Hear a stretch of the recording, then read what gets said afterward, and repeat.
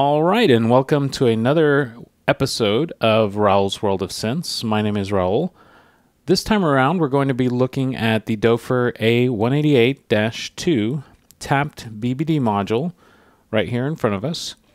We're going to be looking at a basic overview of what all of the dials on this guy are actually going to do for us, and then kind of going over the ports, and then just a little bit of basics like what exactly a BBD module is, in case you're unfamiliar with that term. So this first segment is going to be all overview and kind of description, and then getting a lay of the land, so to speak. And then in the next segment, we'll actually do some audio demonstrating of some of the capabilities of this module. So to start out with, let's talk about what a BBD is.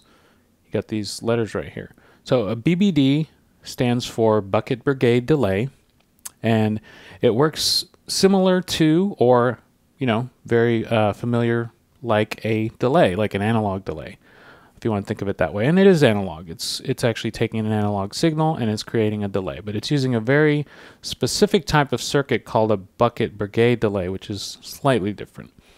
And what this does is it creates copies or echoes of the original signal, and they're going to be created at a certain rate determined by the delay clock pulse. And that is going to come from this little dial right here. So at the very top of this dial, you're going to have the fastest setting, and then at the very counterclockwise position, you're going to have the lowest setting, or the longest delay. But we'll talk about that a little bit later. But right now we're just wanting to understand tapped BBD, or actually BBD, so that we get an idea of what we're getting into here. So BBD is going to create echoes, copies, whatever you want to think of it as. Now the word tapped comes into play here. In general, when you have a BBD module, if there is a BBD that you're kind of interested in out there, it's generally going to be set to one specific type of stages. So either it will have a very high number of stages, a very low number of stages, there's all these different numbers going across here, or it might have some numbers in between. So let's talk about what these stages are going to do for us. So at the top, you have a 3328, and then it goes down to 2790, 1726, 1194, 662, and 396. Now, in general, if you're trying to create sort of short delay sounds, or where it copies the sound in short intervals, that creates flanging or chorusing, or something also known as Karpus strong synthesis, the shorter stages are going to be recommended. So stuff in the 396 range, 662, maybe even a little bit of the 1194. It just depends on personal taste, what you want it to sound like.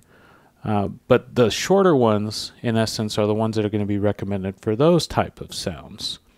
Now, it doesn't have to be exactly these numbers. There are other types of BBD circuits out there that you can get.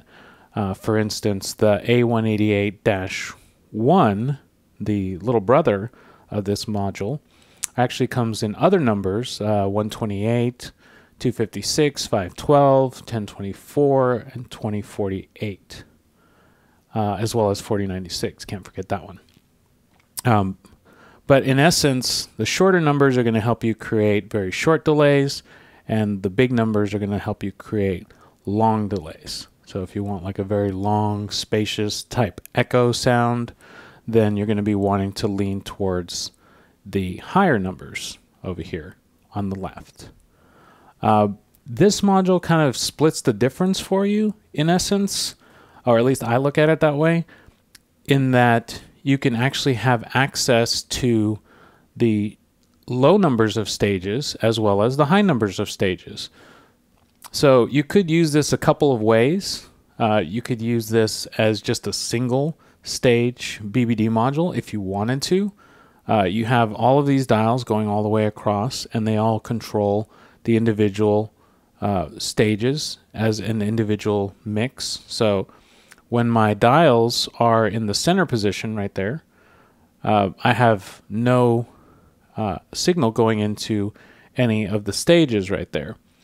But if I move one of these, for instance, let's pick the 3328, and I move it in this direction, I have now added my original signal to the 3328 BBD delay, if that makes sense. So you have individual control over every set of stages, which is very different for a BBD module. And what this is going to do for you is it's going to let you create short sounds, long sounds, sounds in between, or both at the same time if you want.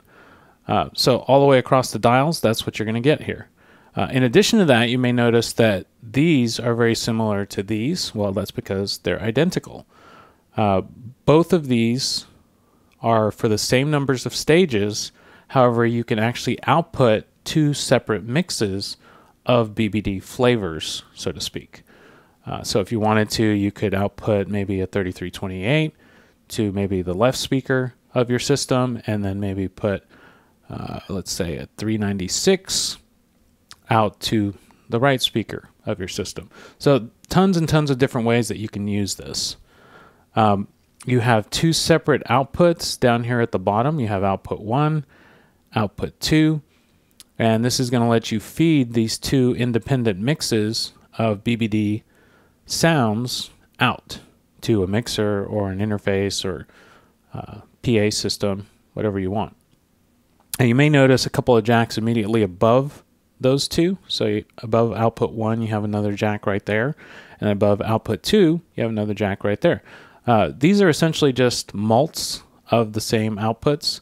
So right here you get the same signal coming out of output 1, and right here you get the same output coming out of output 2. So yeah, pretty straightforward in that respect.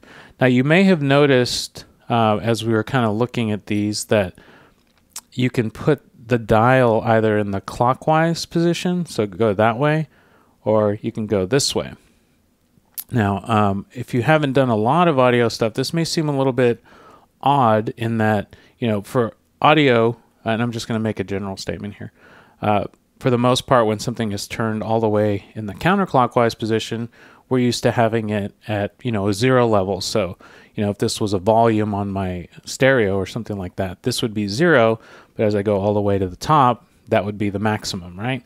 But in this one, the 0 position is actually in the center, and when you move in the clockwise position, you're going in the positive direction, so you're actually adding the positive component of this stage into your original signal. But if you bring it over into the counterclockwise position, you're actually adding the negative component of the BBD signal at that stage to your original signal, if that makes sense. And then that's true of all the other dials as well. So you can add the positive component or the negative component of each of these different stages, or you can mix and match the stages as you see fit within your two independent mixes. So hopefully you got the idea of that. I know I may have repeated a little bit there, but just want to make sure that that is strongly in place before we move on. Since that kind of covers these dials and how exactly they work, we can move all the way to the end over here. We have our mix amount right there and right there as well. All the way in the clockwise position, we're going to be outputting all BBD signal. And then all the way in the counterclockwise position, we're only going to be outputting original signal from whatever is being fed in the audio in right here. And that that setting is going to actually be the same for here. So if you move all the way in the clockwise position, you're outputting only BBD signal from output 2, and if you go all the way in the counterclockwise position, then you're feeding out only original signal from output 2. Okay, pretty straightforward so far. Nothing too outlandish or anything like that. I may have mentioned this a little bit briefly, but we talked about kind of how the low numbers are going to help you create very short delays, sort of chorus flange type effects, and then the high numbers are going to help you create kind of long echo, very spacious type, let's see, repeats in your music.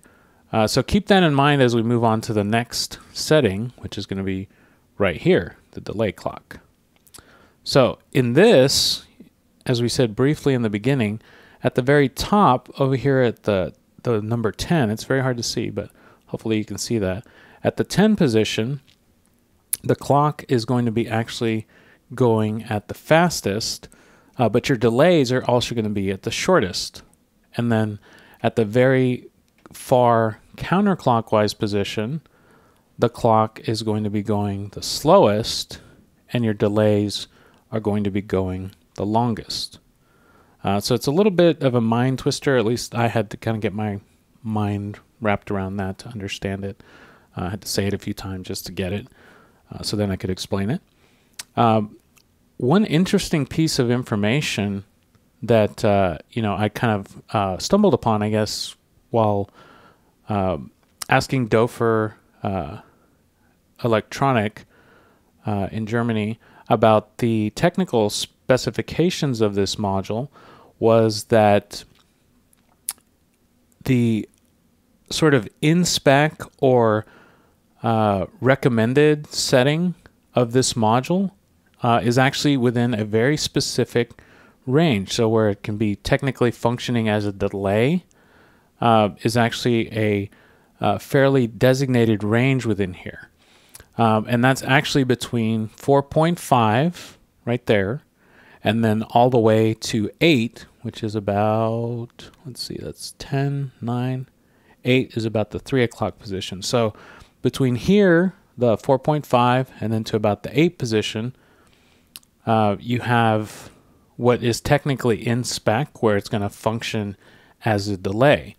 Now, that's not to say that you can't use it in this position, or you're going to do damage to your module in any way, or you can't use it in this other position if you're operating outside the spec.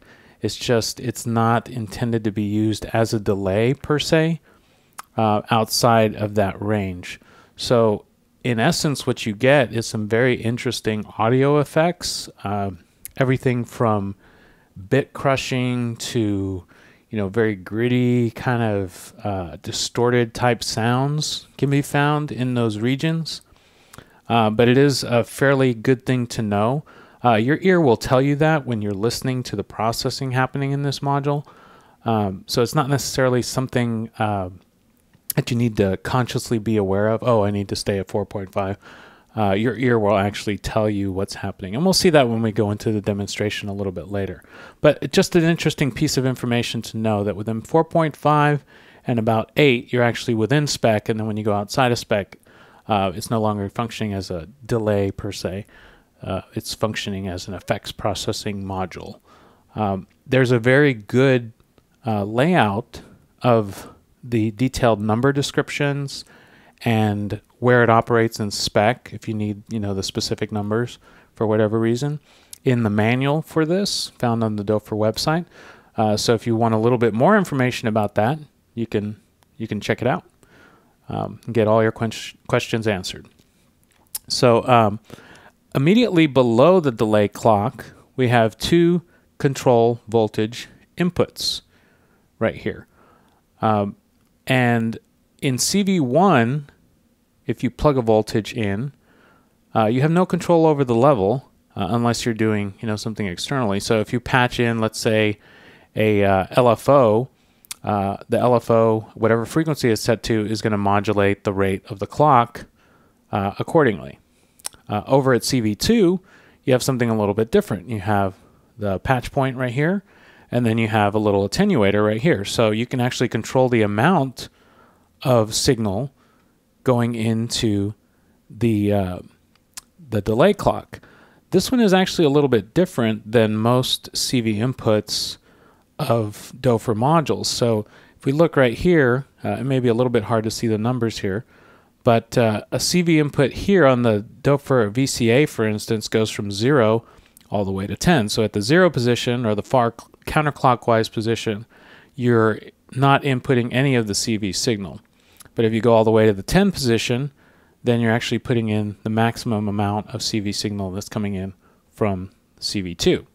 This one's a little bit different. It follows the convention of the dials here. So in the center position, you're actually inputting no CV at CV2, and if you move it over to the right, then you're inputting a positive version of the CV coming in, and if you go over to the left, then you're inputting a negative component of the CV input there.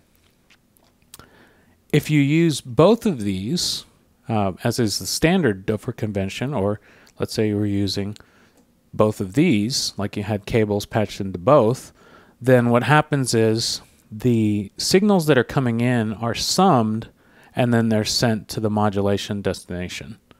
So just something interesting to know. If you didn't know that already, then now you know.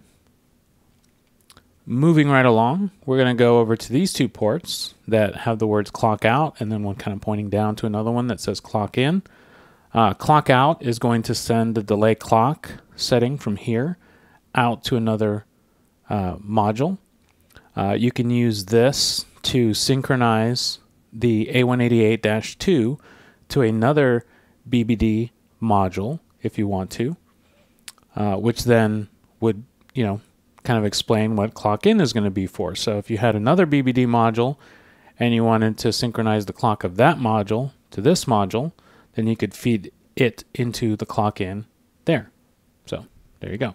And what that basically is going to mean is if you have the cable going out from here into the other BBD module, if you adjust this, it's going to adjust the delay clock on the other module, and vice versa. If you have the other module's clock out patched into the clock in here, then you can actually control the delay clock of this module with the clock of the other module.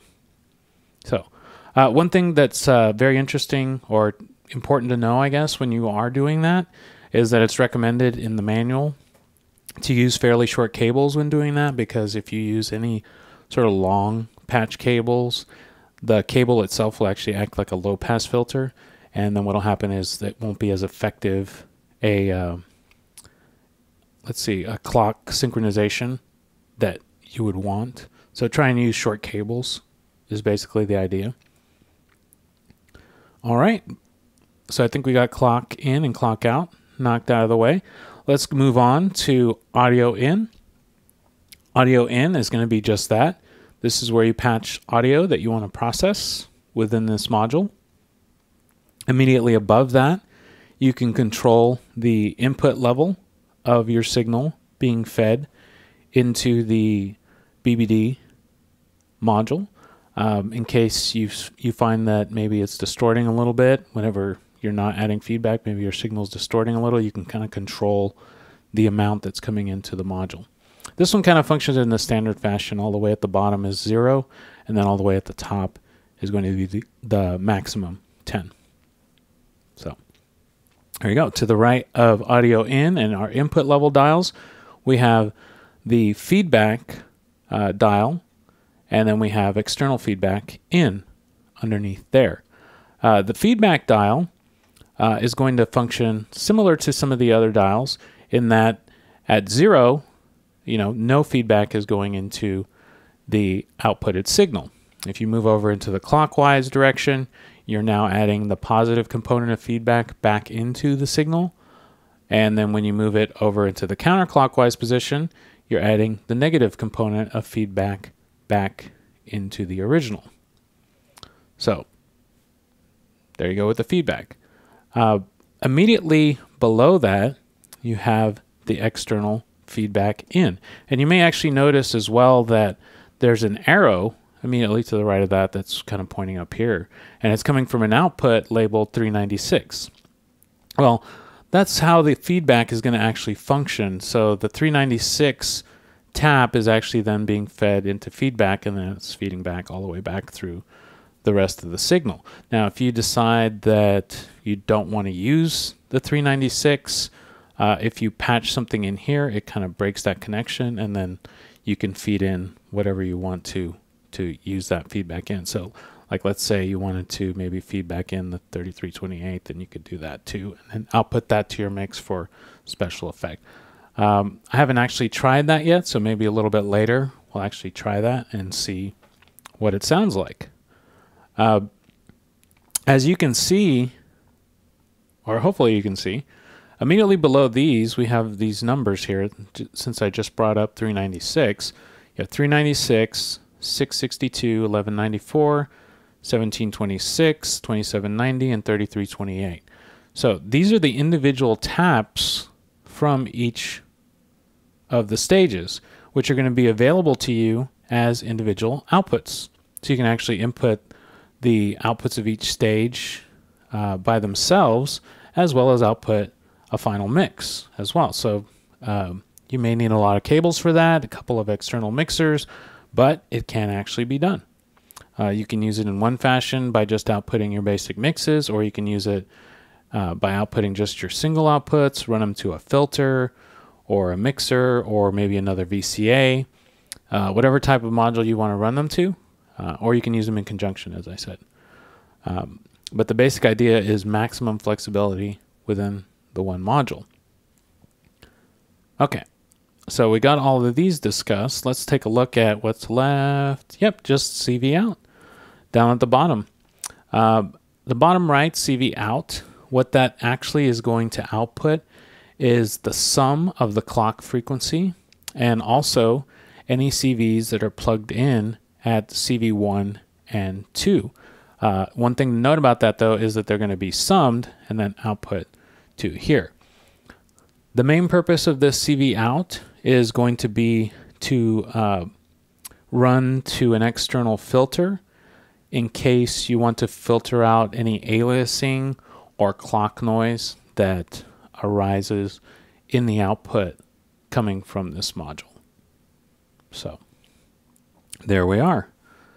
That, in a nutshell, is the kind of introduction overview of the Doepfer A188-2 tapped BBD module.